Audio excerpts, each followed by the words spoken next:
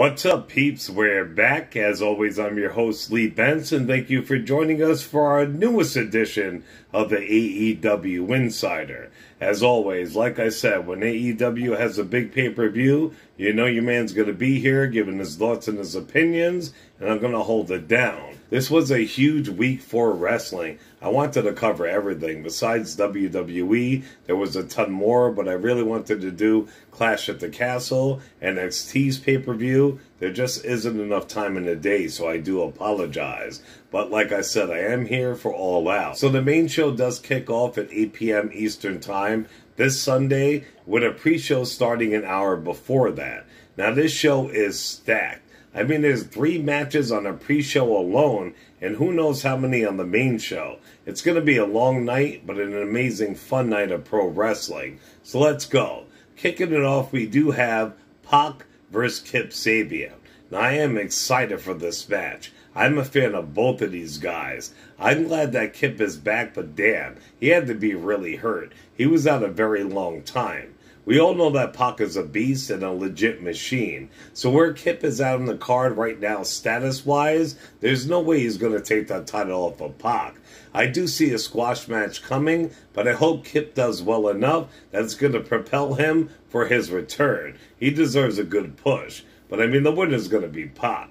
Next up, we have the FTW Championship up for grabs, which is my dog Hook versus Cool Hand Angelo Parker. I mean, is it even a question who's going to win this? But for real, I loved 2.0. I love Menard. I love Cool Hand Ange. It just sucks that they're not killing it in the tag division while being a part of the JAS. They should be in the running for the tag titles, if not champions by now.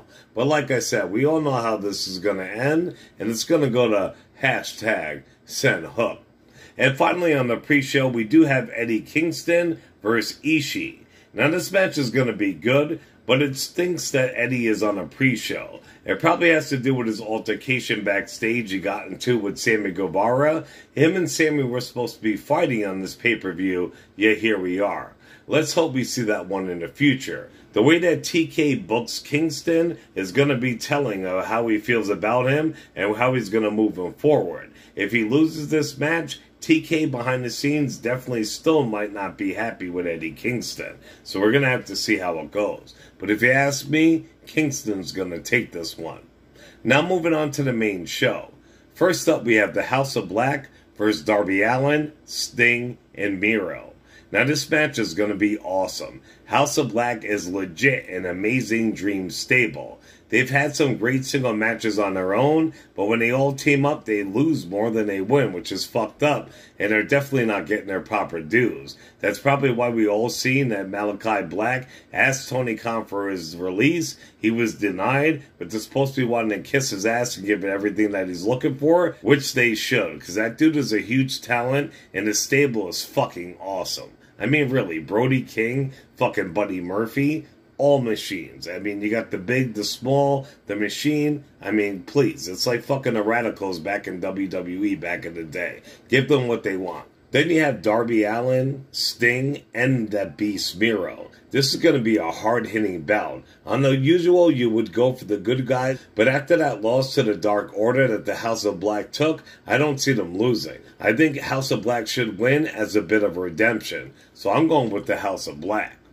Next up, we have Ricky Starks versus Powerhouse Hobbs. Now, I'm excited for this match also. You're going to hear me using this word excited a lot for this pay-per-view, because I'm excited for this pay-per-view, and I'm excited for the matches that are going to make it up. But this match is a double-edged sword, man. I mean, these two were so fucking good together. They were tight like brothers. Ricky Starks has been killing it in the ring and in promos. The dude's a star. Ever since I seen him for the first time in NWA, I knew he was a star. Now, Hobb is a beast and deserves his proper push. It just sucks it comes to beating Ricky. Like I said, you think Ricky would win this because he needs his redemption, he's been done dirty, blah, blah, blah, but it is what it is. The Hobbs needs a bigger push right now, as he deserves. He's going to be a machine. He's going to be a beast. He's going to be up there with Wardlow, Goldberg, Mark Henry, people like that. So you got to go with fucking Hobbs. We also have Christian Cage versus Jungle Boy. This match is gonna be crazy. Such a great build-up, which TK is amazing at.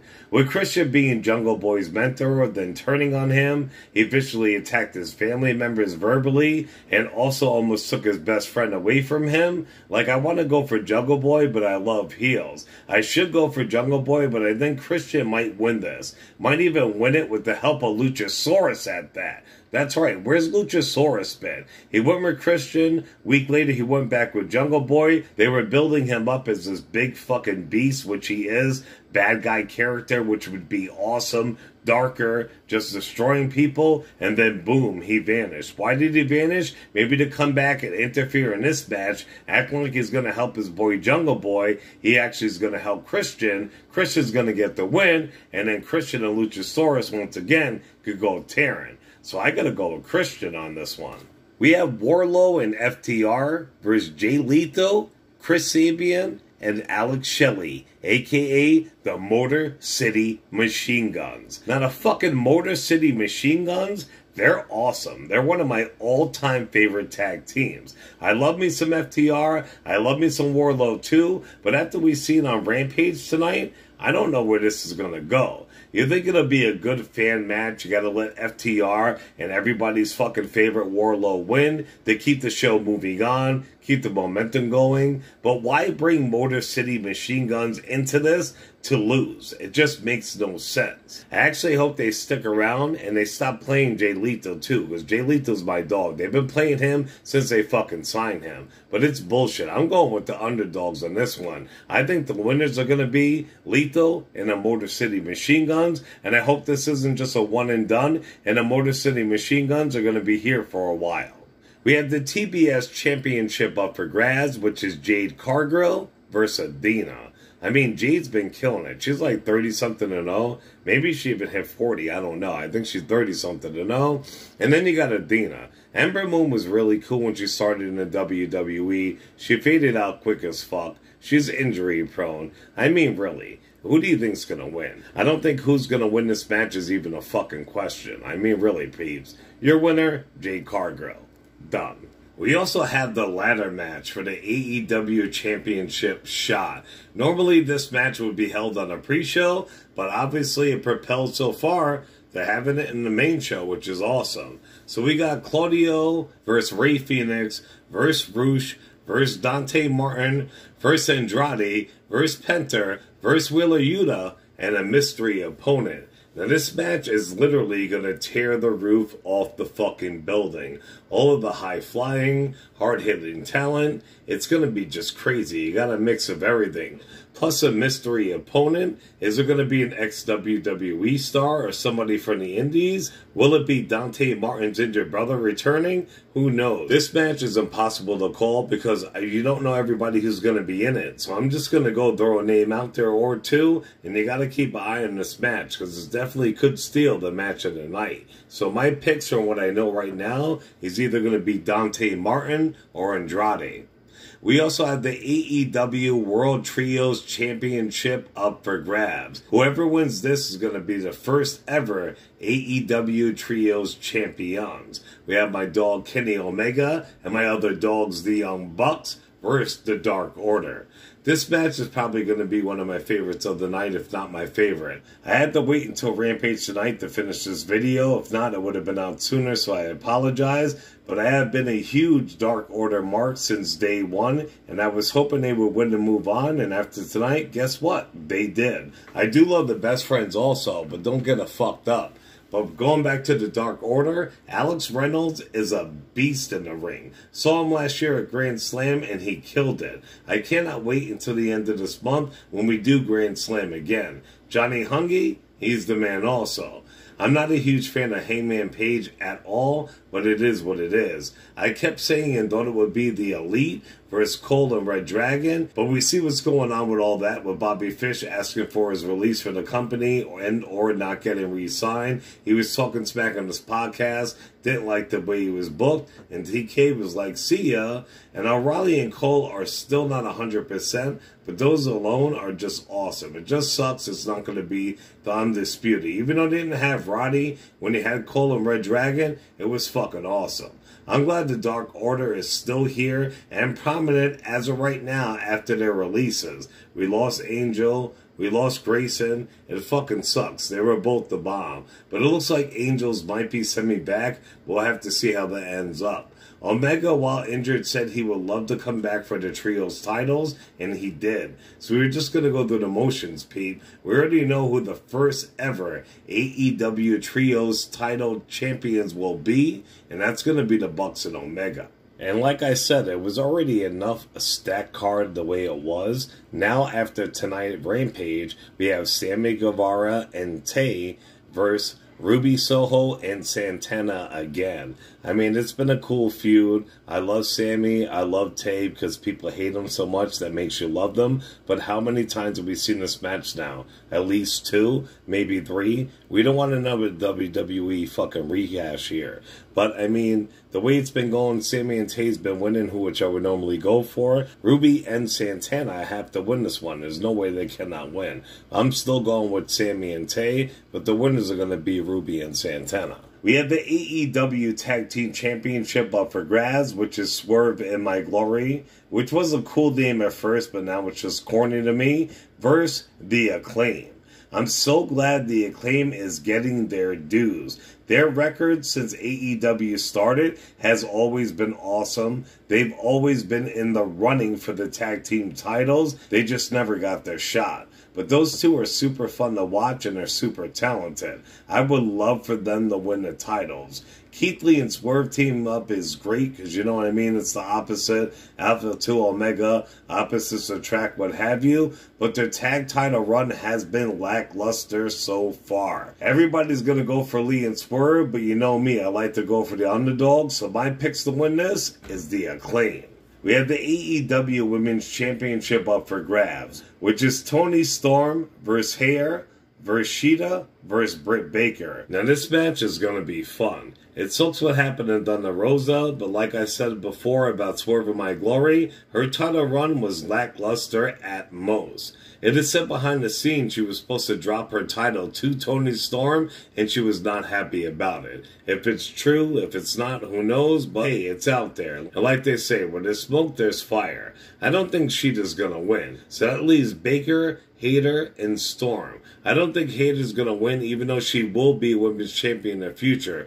That chick is a fucking beast. I think at the end of the match, Hayter and Baker are going to get into it, and that's going to cause them both to lose and Toni Storm to get that title and become the new AEW Women's Champ until Thunder Rosa gets back and they can face off. I think it's way too soon for her to be champ. But as I said, I think Storm will win, but I got to go with Dr. Britt Baker. You can never bet against her.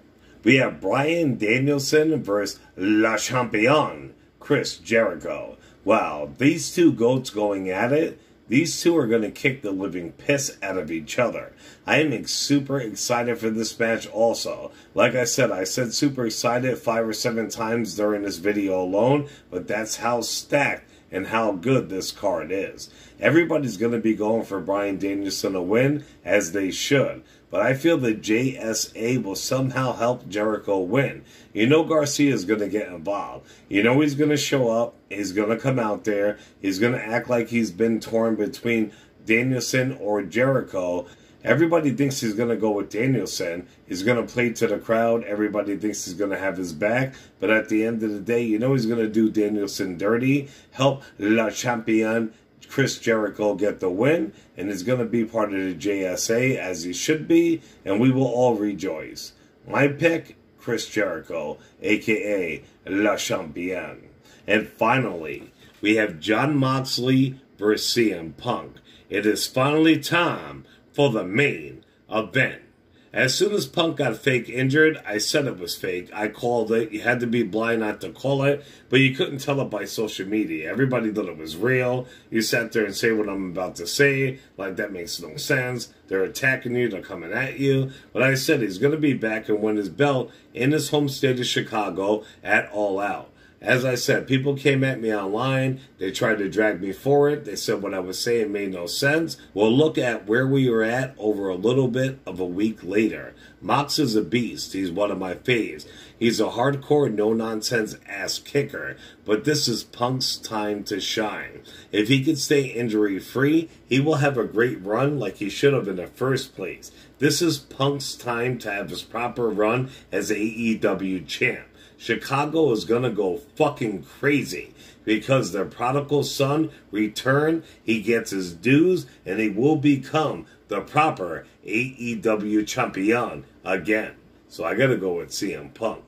Alright, peeps, that's it. As always, I told you, I'll be back for any big AEW pay-per-views, any big, like, crazy news, what have you. As always, thank you so much for showing this channel love. Please, by all means, join our Facebook group. It's under the AEW Insider. It's an amazing group. There's no drama. Nobody attacks each other. Nobody attacks each other for their opinions that they feel. I mean, it's just awesome. I post up-to-date wrestling news, all the hottest news stories and all that every day. It's just hard for me to get time to actually make a video of it. But if you like my content, you like the wrestling news, you want to keep up on wrestling news, go to Facebook right now and join the AEW Insider because our group is awesome. Please show us some love on all social media, including the AEW Insider 1 on Twitter, as well as many other social media outlets. As always, I'm your host, Lee Bent, and I thank you so much for joining us for our YouTube edition of the AEW Insider. I'll see you at the next pay-per-view, peeps. Ciao.